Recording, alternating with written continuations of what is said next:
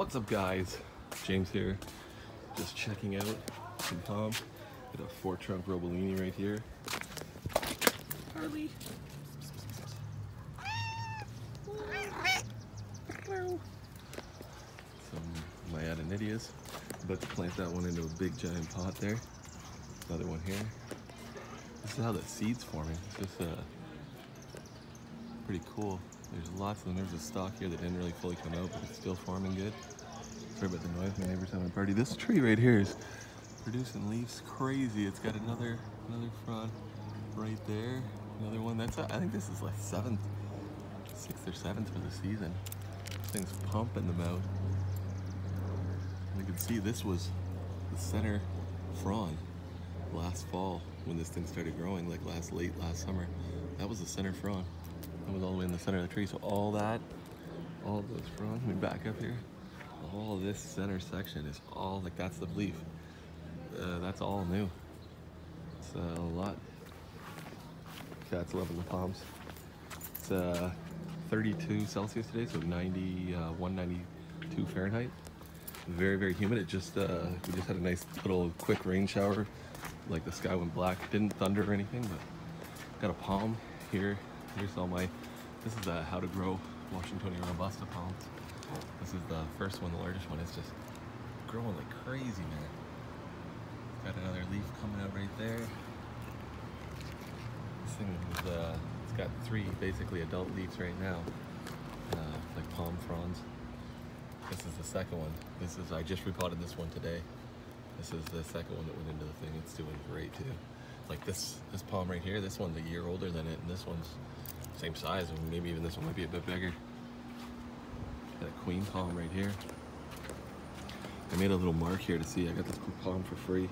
It's a 7-gallon, and I made a little mark here with my nail. I jabbed it into this frond and marked the center. Sorry, marked the center right there. So you see right there, it grew about, this is 3 days ago, so it grew about 1 inch a day. I think it really badly needs to be repotted. But we'll see how that does. I don't know what I'm going to do with it. I don't really have a place for it or anything. And they just get so tall so quickly. So. There's the grass. And these palms out front here. So these little ones here, you can see this one. If you watch my other videos, you'll see this one's got, so it had spear pole from in the fall. It had water in their crown all winter long in the box.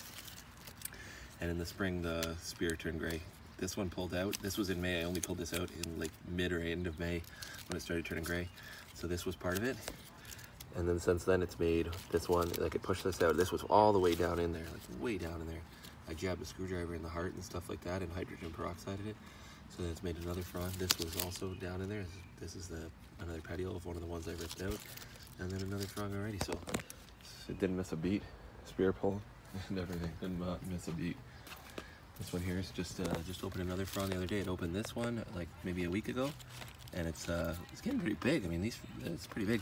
This is a Trachycarpus hybrid Wagnerianus from Banana Joe from Vancouver, Salt Spring Island, Vancouver area of Western Pacific of Canada.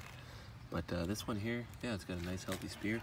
It's actually not fully. Usually this one opens the leaf after it comes up, but this one here is opening even before it comes up. But it's looking good. I mean, it's growing in a little more shade. This one here, it's got 4 leaves up. This one right here is going to open any day. It's got you can see down there, you can see it's got plenty of petiole. It's just ready to open whenever it does, whenever it chooses to. So these ones are those are the new 4 leaves for this season. So not bad anyways. And just take a little peek here over that fence. I don't really feel I'm just picking weeds. Whenever somebody says they use filter cloth or any of this stuff, don't use anything. Just pick. Oh, I gotta trim off the leaf. Just pick the weeds. And upkeep and maintenance is the key to having a nice lawn or garden bed or anything. So that was the first leaf that started opening after I opened it up out of the box. That was this is one new leaf, and that's the second one on the palmetto here. It's hard to see. Yeah. Anyways, it's growing like a weed. There's the grass. I'll just take a little peek. I'm not opening the fence here over there.